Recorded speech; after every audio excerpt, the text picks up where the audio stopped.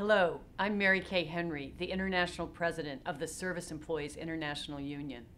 And on behalf of our 2.1 million members who serve all across this country, we wanted to let the students at the University of Virginia know how inspired we are by your actions.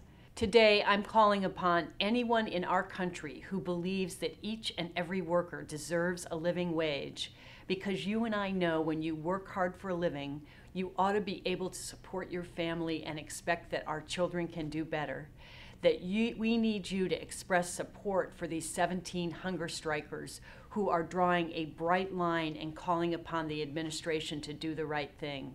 Let's join them. Let's send them our support and make it crystal clear that they are not alone. We believe in what they're doing, and we will not rest until we accomplish our goals.